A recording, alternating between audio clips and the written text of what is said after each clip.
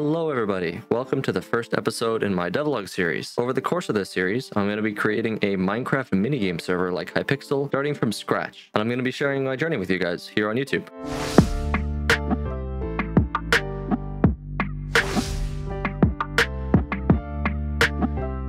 So here in this first devlog, I kind of just want to talk about my plan for the project, where I want to go with it, and some of the stuff I've learned about how servers like Hypixel run their networks. Now, I do apologize, this first devlog is going to be very technical. I really want to focus on the solution I've made, which I'll talk about in a little bit. So if you're not a fan of technical devlogs, this one probably isn't for you. But in future, I'm also going to do a couple more videos focused on the design. Like I think the next one, I kind of have an idea for the first minigame I want to create, but I talk more about that in the next video. But this one is going to be very focused on the technical and exactly how my solution for running a server network works. So the first thing I kind of wanted to figure out is, how do big servers do it? How do server networks like Hypixel, and even, I know nobody plays there anymore, but even Mineplex, you know, we all played on Mineplex at one point, how they manage their servers and how they create a seamless experience for hundreds of thousands of players to play concurrently. It's very seamless, it's very nice for the user, and I was very curious on how the servers managed to accomplish this, especially with Minecraft's extremely limiting server technology, which is really kind of a pain, and you have to use third-party software. And even for small SMPs, like with your friends, you're gonna need to use third-party software, otherwise your performance is gonna be completely abysmal and it's gonna be a struggle to play without lag. So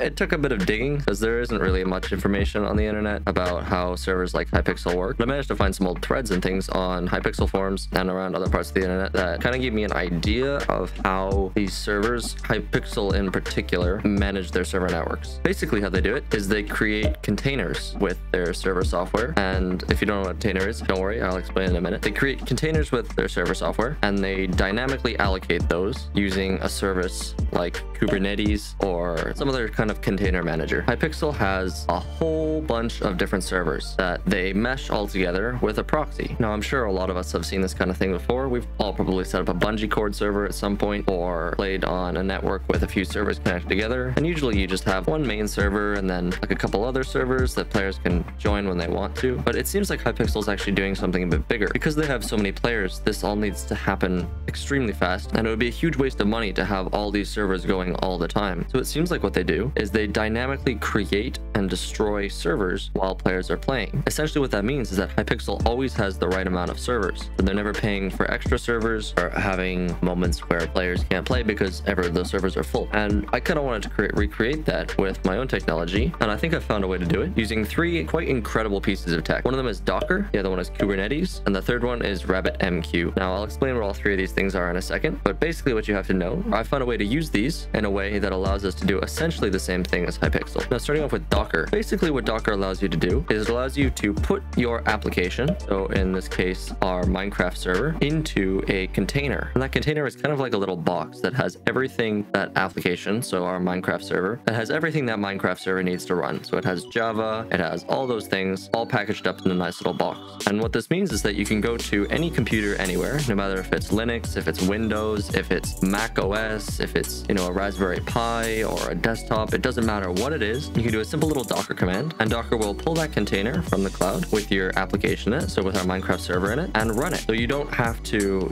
worry about installing Java, you don't have to worry about anything. Everything just works no matter where you are. And this is really powerful because it allows us to use another service called Kubernetes. And what Kubernetes does is essentially manage a whole bunch of these Docker containers. So what we can do is use this to dynamically create and destroy our Docker containers. Now, Kubernetes can be a bit more complicated than that, but that's all we really need it for in this scenario, because what we wanted to accomplish was to have servers that can be created and destroyed as players need them. And what Kubernetes allows us to do is do that with our Docker containers. So our process can be package the server application into a Docker container and then use Kubernetes to create and destroy them as we need them. Now, the third piece of the puzzle here is not as important as the other ones, because really a lot of different applications could do this, and there's 100,000 different ways that we could have this work. But the question is, how do we have all these little containers talk to each other? And that is where rabbitmq comes in. Now, rabbitmq is a messaging queue server. Essentially what that means is your applications can send and receive messages through rabbitmq. This can work as our messenger between all the servers. So let's say we have a lobby server and 10 players on that server want to play Bed Wars. So they click on the NPC, and on the back end, that server says to the rabbitmq server, hey, I have 10 players that are looking for a Bed Wars game. And then what we can do is we can have some kind of matchmaking service,